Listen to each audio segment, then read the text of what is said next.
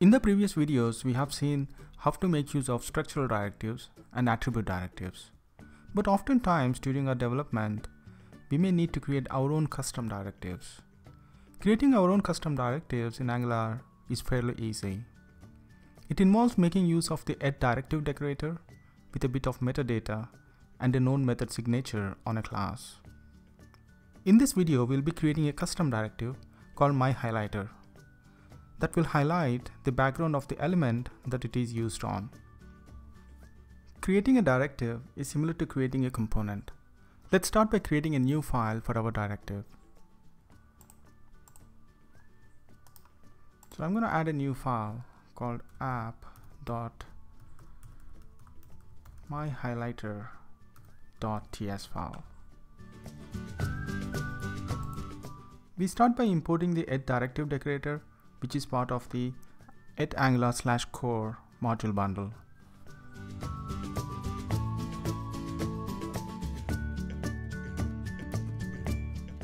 Now that we have imported the directive decorator, we can make use of it.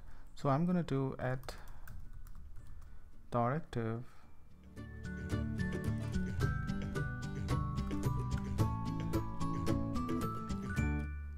The next thing that we want to do is to add a selector.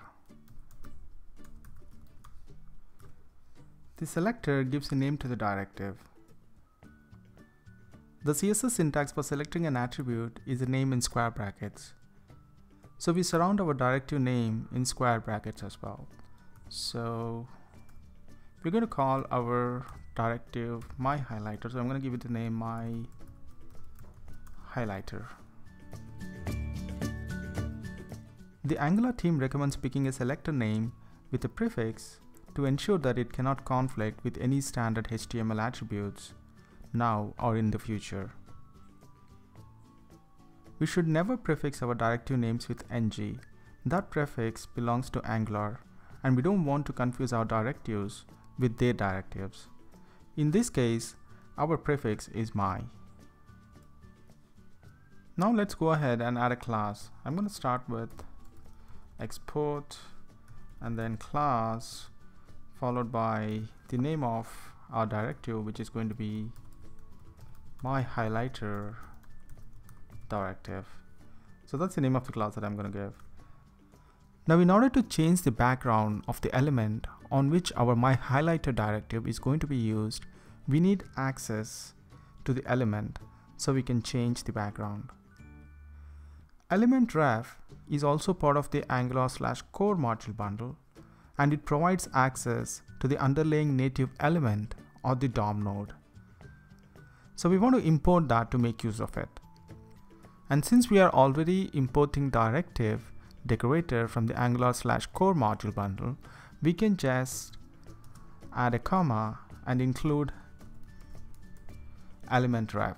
So you don't have to write another import statement. Since we want our element to be highlighted just upon using this directive, let's add our code in the constructor.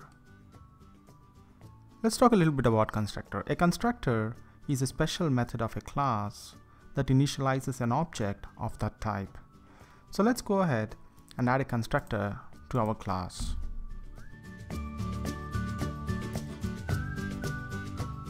Let's also add a parameter to our constructor with element ref so we can use it.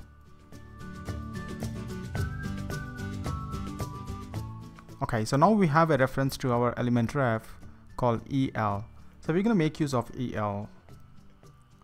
Element ref has properties that will allow us to set the background style of an element.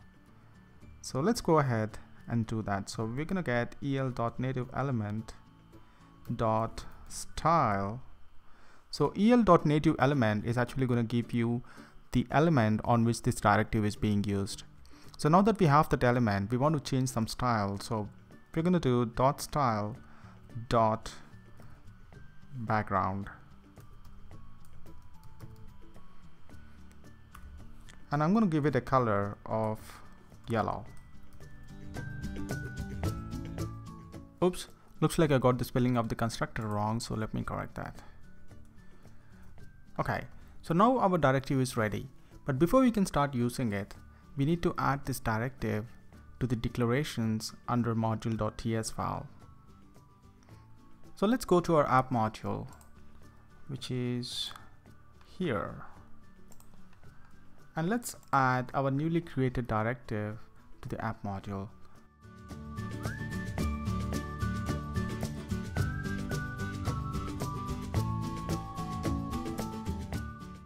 Okay, so now that we have added our directive to our app module, this directive is now going to be available in the entire module. Now let's go back to our app.component.ts file and make use of the directive that we have just created.